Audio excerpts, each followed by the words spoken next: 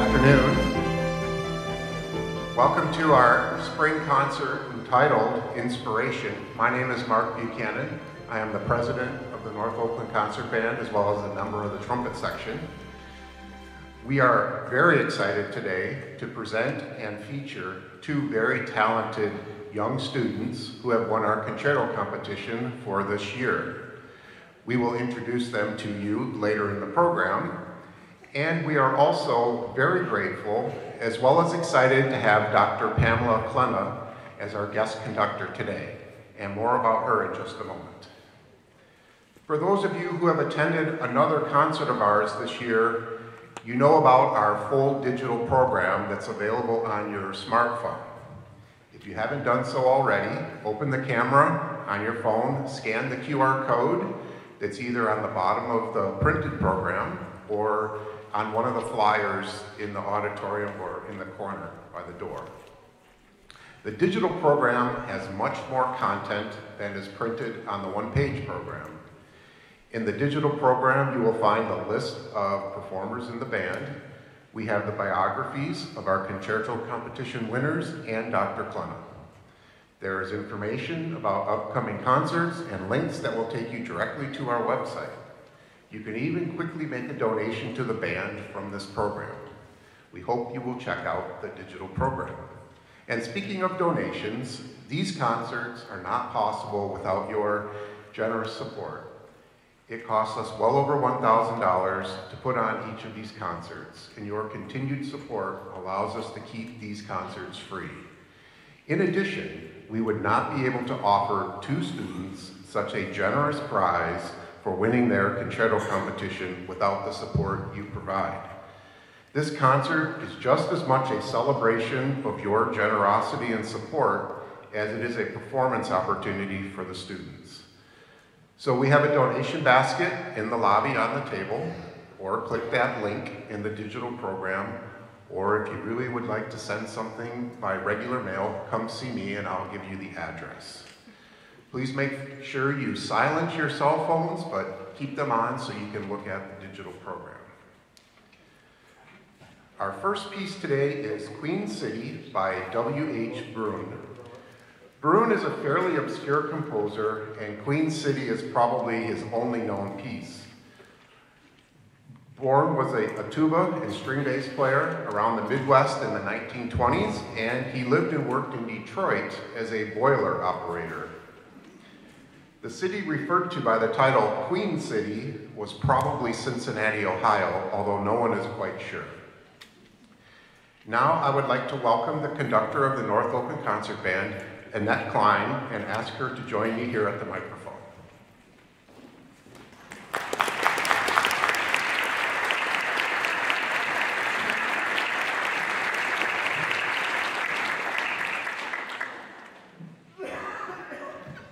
Good afternoon, everyone. Oh, this is loud. I have a loud voice, so you're probably wondering, why are we having a guest conductor today? Well, I broke my arm, as you can see, and it was about 2 weeks ago. I was hiking and came across a slippery path. Gravity took hold, and I broke my arm in about 3 places. I have a nice little titanium plate, so it's nice and strong. I'm just getting used to using it again. So I'll be back at the podium very soon. But with my pleasure, I'm so glad, or it's my honor to introduce to you Dr. Pamela Klena, who graciously freed up her schedule, I kid you not, to conduct the last 2 rehearsals and today's concert. She comes highly recommended with her artistry, conducting skills, and wonderful stage presence. Pam is assistant professor of music at Oakland University, where she conducts the Oakland University Symphonic Band. She teaches instrumental music education methods, supervises students, teachers, and teaches graduate conducting. Pam holds the Doctorate of Musical Arts degree from the University of North Carolina at Greensboro, and she earned the Master of Music degree from Central Michigan University. She also earned a Bachelor of Music Education from Lee University. Pam's primary research interest is gender diversity, among wind band conductors and is committed to furthering study in this field. She currently serves as a president-elect of the Women Band Directors International.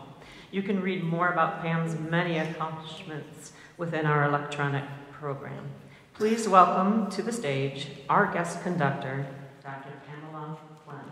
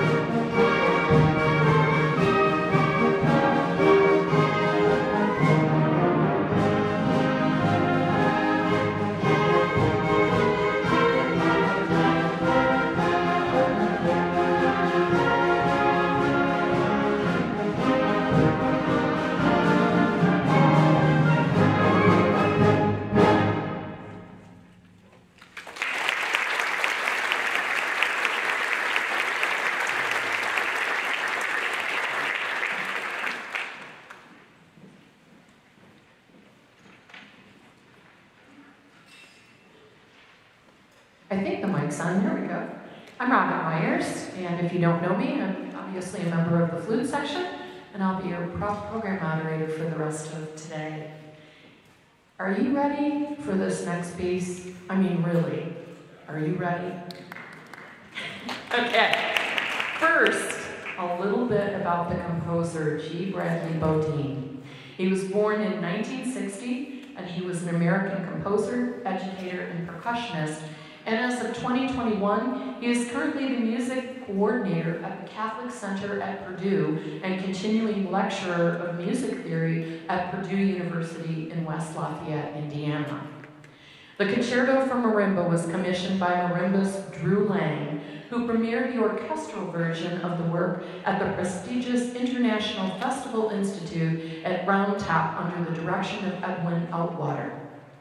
We are pleased to present this afternoon our first of two youth concerto competition winners, Mr. Peter Husted. Peter has played percussion for 7 years and has been under the instruction of Suzanne D'Ambrosio for 5 of those years and has worked with her to prepare today's concerto. He also plays piano and has dabbled with the clarinet and oboe as well. Brave soul. Peter played percussion under our own NOCB director, Annette Klein, at Walden Middle School, and is currently playing right here at Lake Orion High School in the wind ensemble under the direction of Mr. Michael Steele. As his skills have improved, Peter has performed with us in the percussion section for the NOCB concerts, and he's played with the Oakland Youth Philharmonia Orchestra and the Michigan Ambassadors Band on a 16-day tour across Europe in 2019. Scholastically, hang on to your socks. Peter leads the National Honor Society as the vice president. He's the vice president of the Key Club, member of the Math National Honor Society, and a straight-A honors and advanced placement student. So basically, he never sleeps. After high school, he will be a U of M student majoring in data science. And now, seriously, buckle up your seatbelts, including the band, as we listen to this driving and virtuosic tour de force on Marimba, Peter Husted and director Dr. Pamela Klena, who helps hold it all together. Kaleidoscope Concerto for Marimba and Band by Bradley Bodine.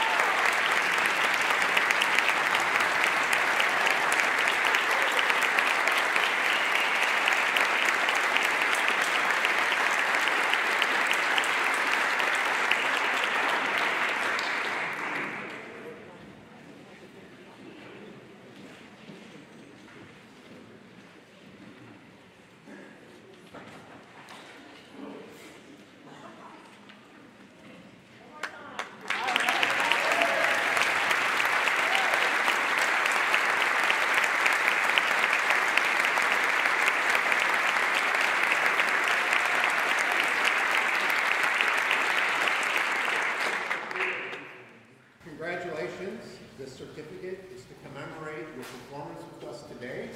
And in addition, for your future studies or having fun around Ann Arbor, $1,000 award for winning today's concerto competition.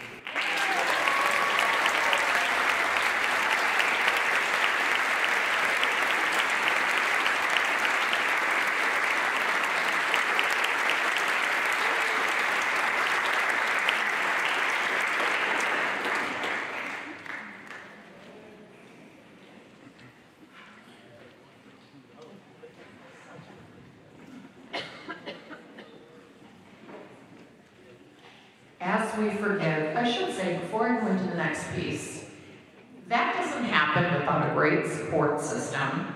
And I know one person is with us today, and that is Peter's mom, Christy Husted. She plays trumpet in our trumpet section. Christy, would you please stand? Yeah. And I understand Peter's father and other family members are here. Could you also stand wherever you may be here? There we go. All right. Just think of all the practicing they've heard at their house, all the lessons and so on. So, yeah, that's what happens. As We Forgive was commissioned by the Anderson High School Bands in Cincinnati, Ohio, under the direction of Toby Biederman. It is an exciting and multifaceted selection normally done in 3 movements, of which we will present today the first movement of Fearful Invocation entitled Temptation. As we forgive those who trespass against us, this often spoken line in the Christian faith assumes a forgiveness of each other. In the Jewish faith, specifically on Yom Kippur, one must seek forgiveness of his fellow man before seeking forgiveness of God. Amidst divisiveness and conflict, anger and pain, hatred and resentment, selfishness and stubbornness, guilt and remorse, forgiveness is possible. This composition, though inspired by the religious text, is not about forgiveness from a higher power, but about reconciliation with one another and with yourself. And now the unforgettably vivid and inspirational musical story, As We Forgive, Temptation, by Ryan Nolan. Please welcome Dr. Pamela Klena back to the stage.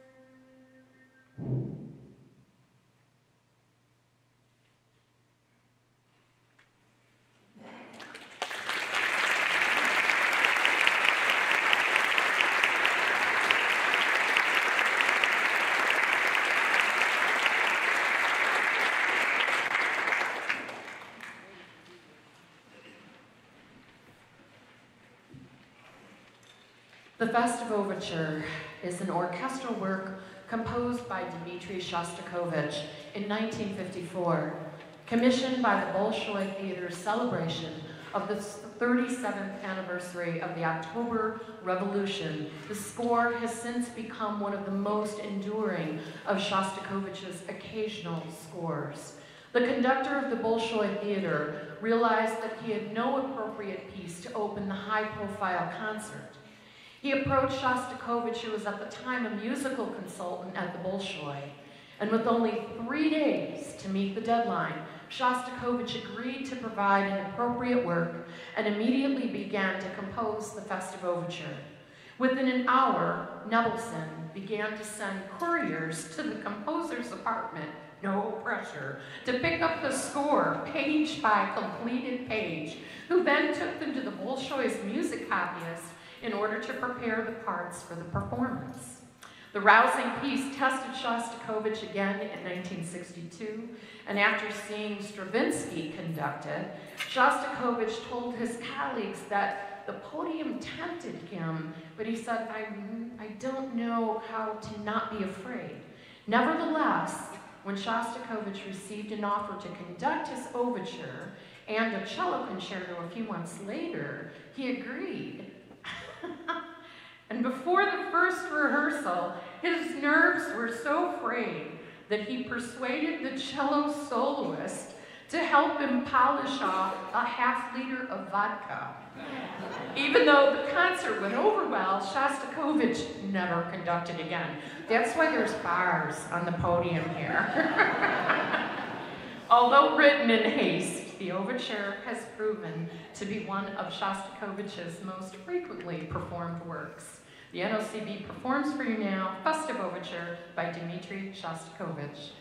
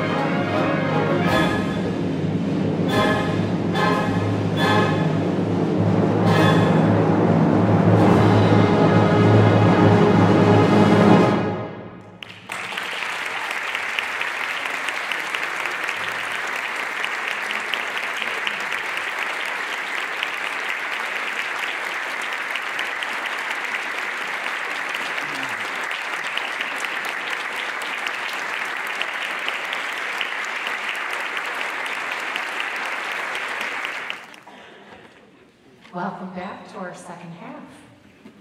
Frank Boyd Lucy was an American musician, composer, and arranger. Lucy was raised in Lawrenceville, Pennsylvania, and studied music at an early age, learning to play cornet, violin, and piano. He was a cornetist for local and regional bands until he suffered from lip paralysis, which forced him to switch to trombone and euphonium and limited him to smaller theater performances. Starting in 1902, Mr. Lucy composed and arranged music for Carl Fischer and became editor-in-chief of the Vandersloot Music Publishing Company. In 1919, Thomas Edison selected Lucy to be the music advisor for Edison's phonograph company. He was also approached by Henry Ford to arrange music for the Ford Orchestra in Detroit. Frank Lucy is credited with over 400 compositions and 2,500 arrangements, including his most recognized composition. Please welcome Dr. Pamela Klena back to the stage as we perform Gloria by Frank Boyd Lucy.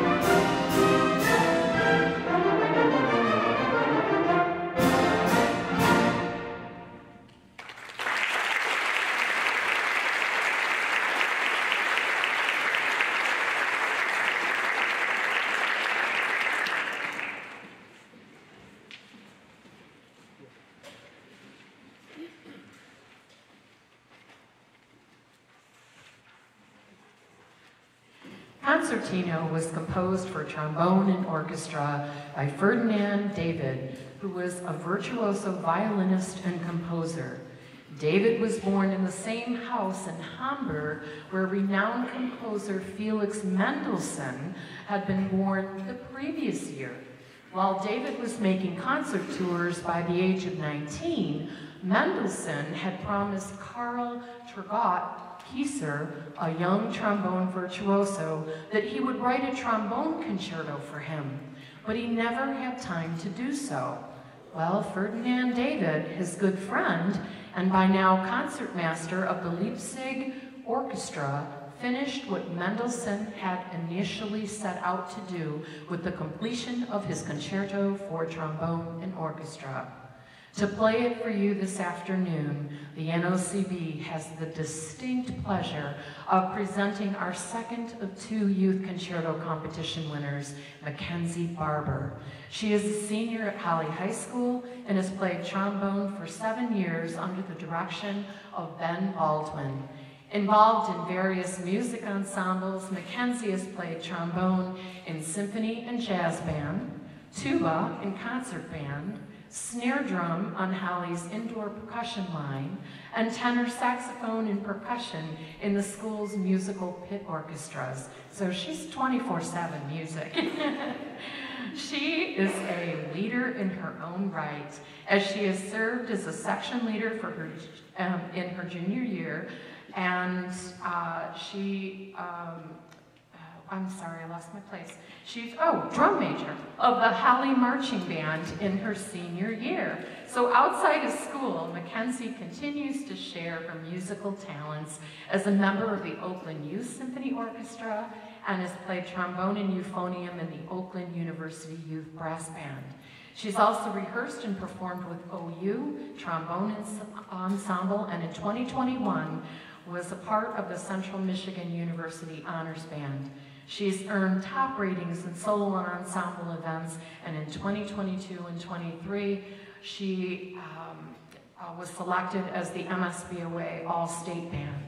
In 2022, she competed in the solo competition at the North American Brass Band Association Championship and won second place in the Youth Low Brass Technical Division. In this, her senior year, she was nominated and competed in the MSBOA Outstanding Soloist Competition and was also nominated for the Spring Festival Honors Orchestra. Helping her achieve these outstanding musical milestones is Dr. Kenneth Crushy, her private music instructor out of Oakland University. And after graduation, after all that, she plans to do a double major in music education and performance at University of Michigan so she can pass on her musical gifts to the next generation. This is another buckle up moment as we welcome the amazingly talented Makenzie Barber to perform Concertino for concert band and trombone by Ferdinand David, led by Dr. Pamela Klena.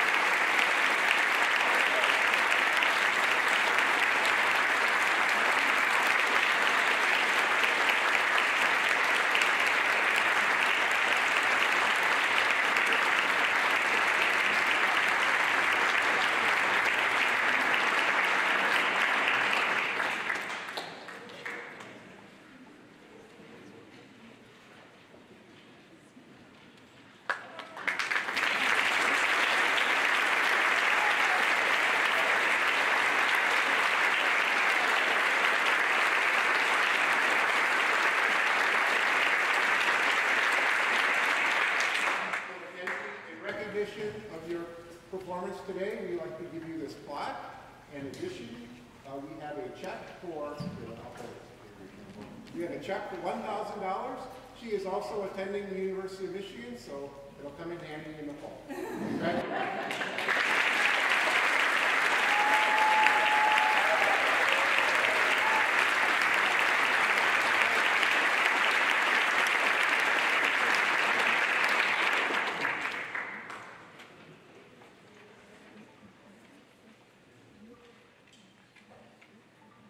We would also like to recognize Makenzie's support system. We understand her family is here today, so if you're in the audience, could you please stand? Way back there, there you go.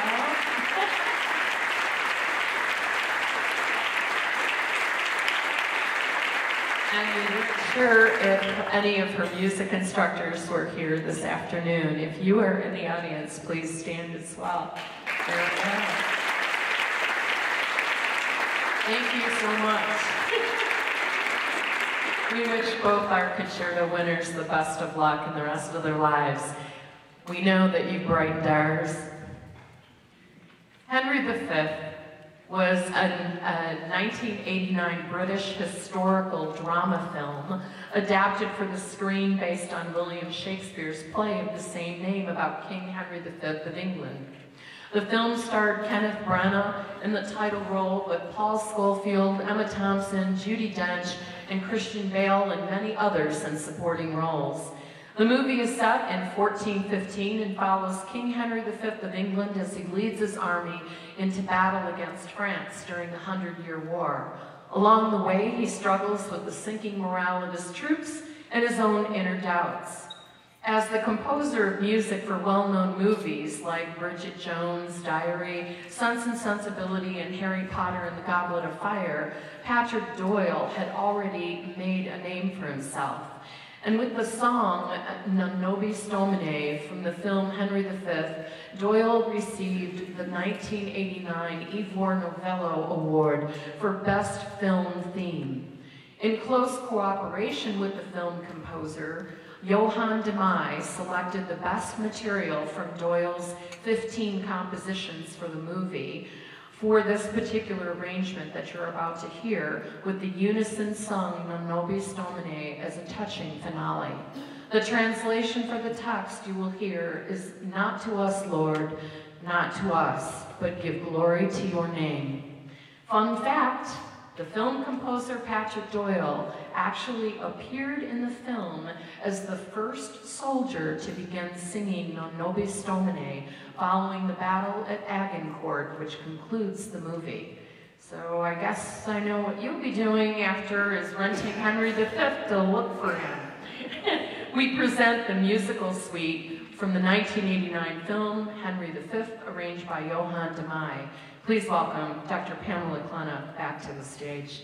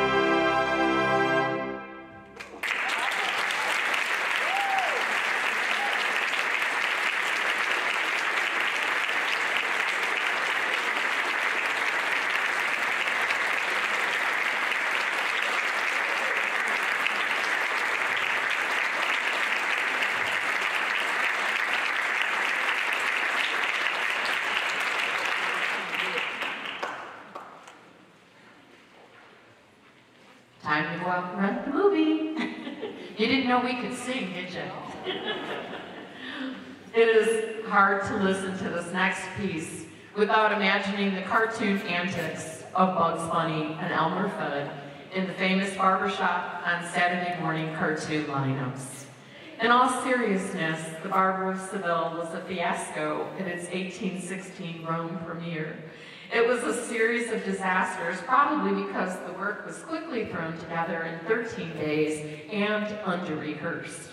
Rossini started it, drawing derision from appearing at the conductor's podium in an unfashionable brown jacket and gaudy gold buttons. And then you had a singer who tripped on the trap door and had to sing his first aria with a bloody nose. And during the first act finale, a cat wandered onto the stage and attacked one of the singers. Yeah, the rest was disrupted by riots of angry fans. Just the type of audience we always look for. Okay, so Rossini, he feigned illness for the second performance. But with the opening night rioters absent, second-nighters were able to hear the brilliant music and arias and immediately realized that they were present at a great masterpiece. Today, it is Rossini's best-known work and one of the world's greatest comic operas, minus the cats. As we conclude today's concert, we want to thank you, our patrons and supporters, for sharing these musical moments with us. We thank you for your past, present, and hopefully future donations, which make programs and concerto competitions like this possible. We hope to see you at our next concert entitled Movie Night on Tuesday, June 13th at 7 p.m. at the Wildwood Amphitheater, featuring music from Avatar, Star Trek, Aladdin, and of course, feature pieces by composer John Williams. Keep in touch with us by joining our mailing list and visiting our website and Facebook pages. And we so definitely want to thank Dr. Pam Klena for filling in for Annette Klein. Thank you so much. It was a huge mouthful to undertake in only a few weeks.